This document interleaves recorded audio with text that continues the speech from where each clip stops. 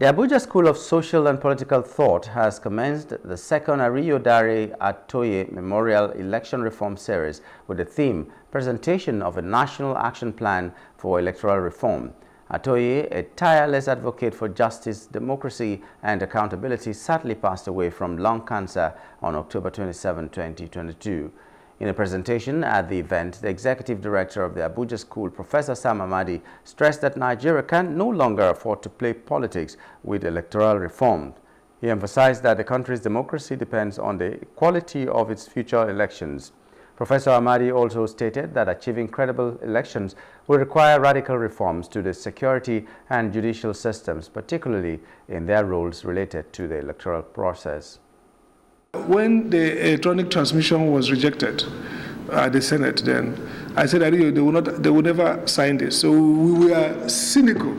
But he believed that, he said, Doc, we need to keep working. They started working, they went to talk to the legislators, talk to everybody, and finally it got passed. The Nigerian democracy, it has at the verge of collapse. That's really only those who pretend that it's not about to collapse. And it won't just collapse. The nation might as well collapse with it.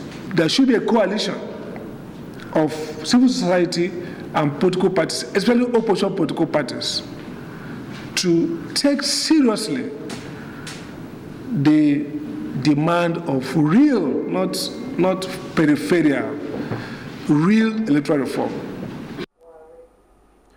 The interactive session began with a special tribute honoring the late Ariyo Atoye, who had worked tirelessly to address electoral shortcomings.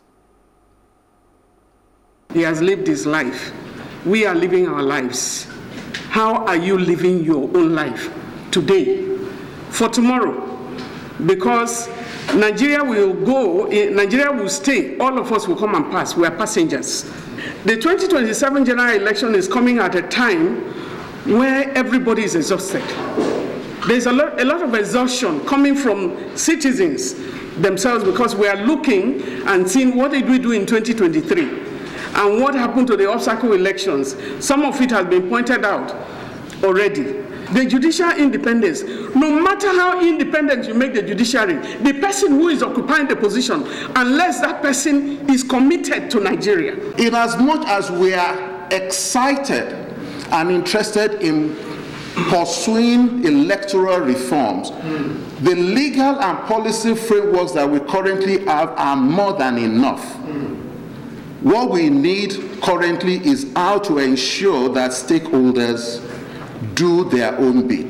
Ariyo believes strongly that the political parties must be compelled to be strengthened. All of us are interested in the beavers, but painfully beavers remain a procurement subject matter. We must work towards a more independent judiciary, and a judiciary that is immune from executive, legislative, and individual interference, and that our judicial officers must be people who are immune from political interference of any sort. Secondly, we must have an electoral system, an electoral commission that is truly independent in the sense that this commission must be immune from political interference of any sort, and these may require necessary amendments to our existing laws. Hello. Hope you enjoyed the news. Please do subscribe to our YouTube channel and don't forget to hit the notification button so you get notified about fresh news updates.